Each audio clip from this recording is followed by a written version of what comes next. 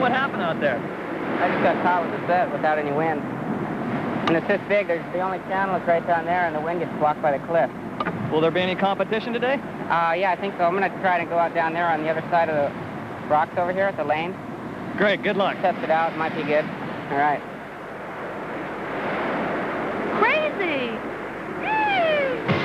The slalom was completely reaches, where you sail off the wind, and you can use a really small board in that, and big sails.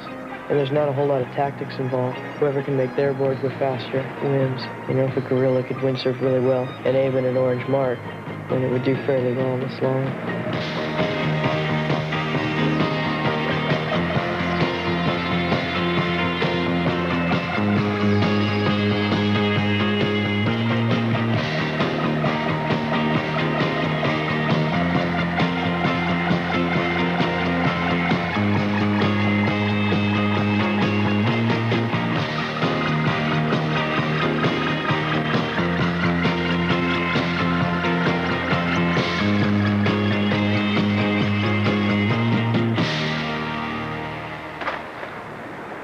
Winning over Florida's Greg Aguirre, Robbie Nash is the quickest to every orange mark and is unbeatable in the dual surf slalom event.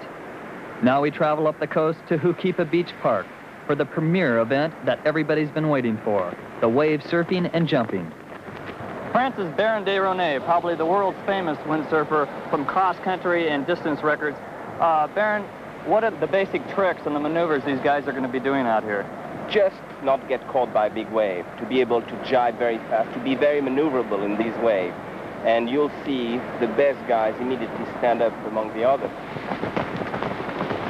Well, the way the scoring's set up, it's on a 20-point system, and they have 5 points for jumping, 5 points for style, which is your overall routine, and 10 points for surfing, the actual riding of the wave.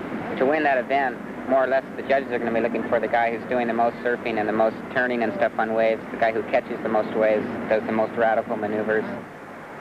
This is one of the first times this event has ever tried to be pulled off in Hawaii, as far as I know. And it's of great importance that you've read your wave surfing and jumping sailing instructions so that you understand the parameters of this event. The competitors today, are they the best in the world that we have here? Oh, absolutely. There will be 4 competitors on the water, and that's it. The first heat will be Ishiwata versus Rhonda Smith, and Renee Bauman versus Richard White. Japan, Asunimoto Ishiwata gets a nice ride and maneuvers off the curl of the wave. Rhonda Smith, top woman contender with 8 world titles, has a shot at the finals. Other competitors sail out through the surf for their heats. Meanwhile, Team Oneill's Rhonda Smith has gone down hard. It looks like she's in trouble. Richard White with a bottom turn, hurls, and swallows a little water. Rhonda Smith comes ashore after cutting her head on her board. 48 stitches puts her out of the competition. Mike Waltz flies out to the surf for his preliminary heat to exhibit his wave riding skills. Without a doubt, the wave surfing and jumping is the most sensational event. Windsurfers have added a whole new dimension to the term wipeout, especially in this strong surf. In spite of a broken mast, Robbie Nash qualifies for the finals. Julie DeWord surprises everyone, including herself, and wins her preliminary heats. With the yellow sail, Team Oneill's Ken Winter has advanced into the finals. The Oneill wetsuit vest protects the board sailors from wind chill, something they fear, even in the tropical waters of Hukipa's treacherous reefs and rocky shoreline. Now for the finals of the wave surfing and jumping. I'd like to, again, offer my congratulations to our 16 finalists. The finalists did a super job staying in the competition. You're the only woman in the finals of the competition of the wave surfing and jumping. What's your strategy? If the winds are too high and the waves are too big, I don't dare go in the water, not here on Maui. It's too treacherous. There's a lot of men that won't go out. I've heard a lot of the guys say they won't even go into the water into their heat because of the conditions as they were yesterday. If they're good, I'll go and just go for it. Julie DeWord goes into the finals. The 23-year-old woman from Honolulu, with just 12 months of windsurfing experience, gives it her best shot, but is eliminated in her first two heats. Hawaiian-born Fred Haywood, with 22 years of surfing experience and just 2 years of windsurfing experience, is the sport's oldest living big wave windsurfer, 32 years old. A resident of Maui's Lahaina, getting a nice long ride. Spectators watch the action as Haywood gets some good air, but he's eventually defeated by Matt Schweitzer and Klaus Zimmer in the double elimination finals. Oneill's Ken Winter from Annapolis, Maryland, is upset and out of the competition after 3 rounds. The sail with the M stands for Mistral, one of the world's leading manufacturers of sailboards. After winning the course racing and the surf slalom, Robbie Nash of Kailua, Oahu, seems unbeatable. He goes one-on-one with the up-and-coming aggressive style of Pete Cabrina.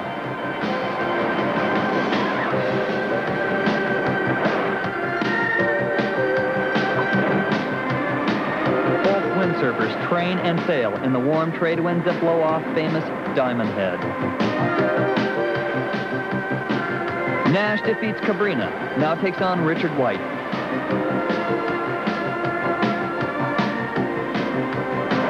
Richard picks up speed, gets into a good wave, and works it to the max. White has upset Robbie Nash. Nash is out of the finals.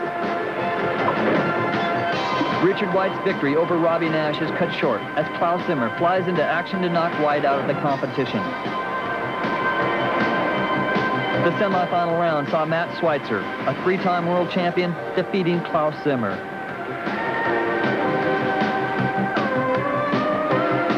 Klaus was consistent and conservative, ending up placing 3rd.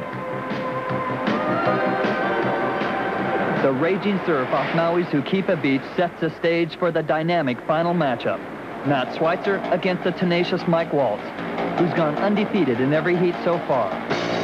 Team Oneill, Schweitzer leads Waltz out through the surf. Matt's sail is the rainbow with red on the bottom panel. Mike's lower rainbow is blue. Schweitzer does a quick jibe, hoping to catch a good wave.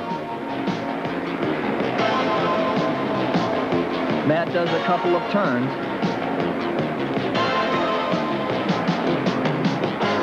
Then does a great jibe and heads back out through the lane.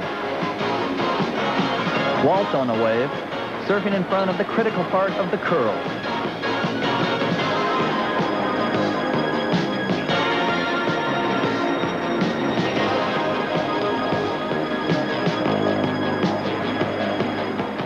Waltz again going for it. This looks to be a real powerful wave.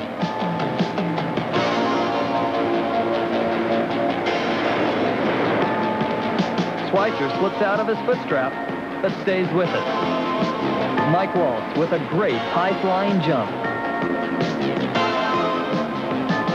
Schweitzer has the sail reversed, manages to catch the wave, then brings the sail around and drops to the bottom for a very smooth turn.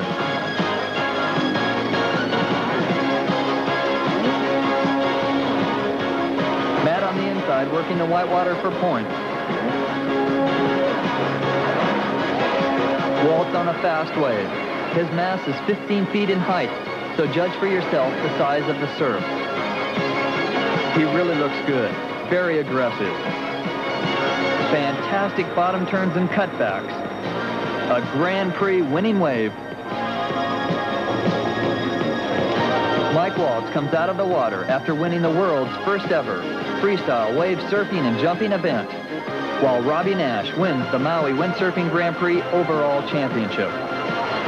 You won the wave surfing and jumping event. What does it feel like? It was great. What happened out there? What was the difference between you and your longtime friend Matt Schweitzer? I really don't know. I guess it was up to the judges. I ended up over here at the left and he was at the right, so we couldn't really see each other. I think we both had the same thing on our mind, to catch as many waves as possible and stay as maneuverable as we can. What were you doing on those waves? Just trying to do as many turns as I could and impress the judges and trying not to fall. We call it Hall of Fame Day, me and Fred and the boys. Every once in a while you get a day that's just right on, and for that day, the conditions were pretty much perfect for the time I was out, because the wind wasn't very strong. It was maybe 18 knots, and the waves were a good 8 feet, maybe some 10-foot sets.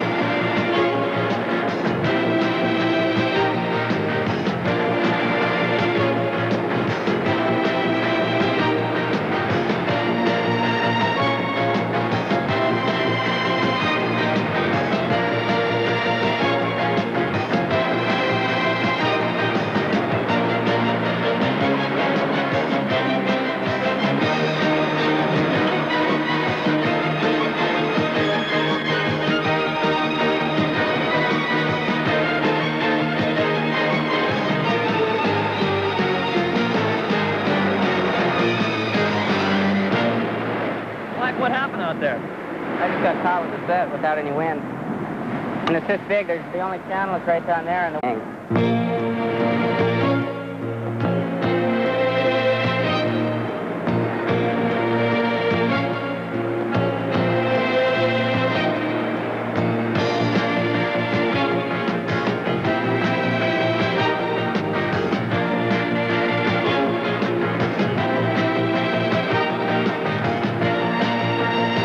blocked by the cliff.